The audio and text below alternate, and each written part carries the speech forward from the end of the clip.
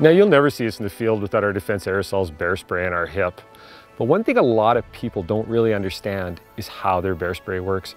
You know, we'd never think about heading a field without sighting a rifle in, but a lot of people have never shot off a canister of bear spray, so they don't know what its effective range is. And some people really aren't even familiar with its operation. So I really recommend that everyone at least test a canister of bear spray, or in the case of Defense Aerosols, they have this handy inert test canister.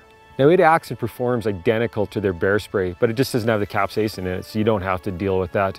Defense Aerosols has the most effective spray pattern in the industry, but at the end of the day, if you've never tried it, you don't know what effective is.